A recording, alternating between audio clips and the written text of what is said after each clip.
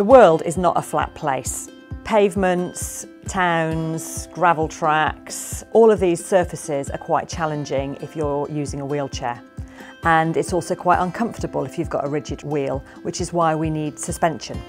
We realised that there was a better way of providing suspension on a wheelchair, and that was to put the suspension actually inside the wheel. So what Loopwheels do is make it easier and more comfortable for people in wheelchairs to travel over uneven surfaces. It's just less tiring because you're not putting in so much effort to get from A to B, really. Loopwheels reduce vibration by 70% compared with spoke wheels.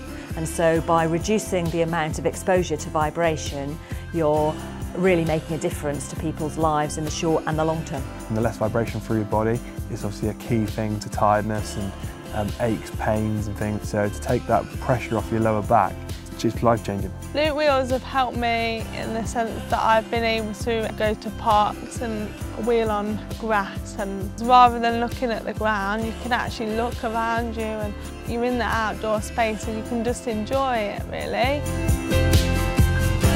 The future's looking really exciting for us. We're just launching our Loopwheels Extreme, which is our off-road version. We are exporting more and more each year.